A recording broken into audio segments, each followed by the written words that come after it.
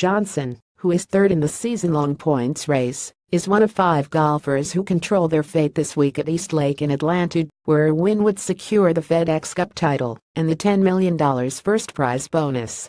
Johnson also controlled his destiny at the same event in 2016, but lost out on the biggest payday in golf after a poor final round.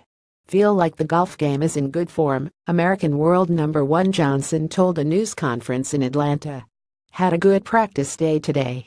The golf course is in really good condition and it's a golf course that I enjoy playing."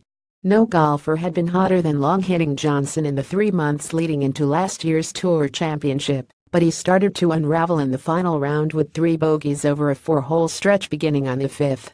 He stumbled to a 3 over 73, but sat in the clubhouse with a chance of collecting the FedEx Cup honors, needing anyone but Rory McIlroy to win the tournament. McIlroy, 3 shots behind with 3 to play, finished eagle par birdie to join a 3-man playoff which he won on the 4th extra hole to become a most unlikely FedEx Cup champion, while Johnson settled for a share of 6th place. "Played it pretty well last year for, I don't know, 63 holes maybe. The last 9 I didn't play so well on it," said Johnson. "But I'm right where I want to be now. I feel like the game is in good form, and I'm looking forward to this week."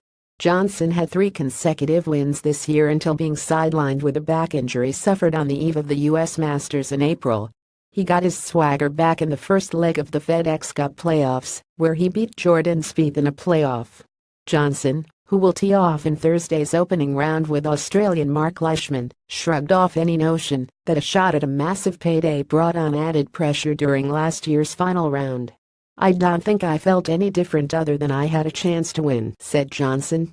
"Obviously that's a lot of money, but it's not going to change my life or anything. For me it's more about winning the Tour Championship and becoming the FedEx Cup champion than it is about the money. That's just a very nice bonus."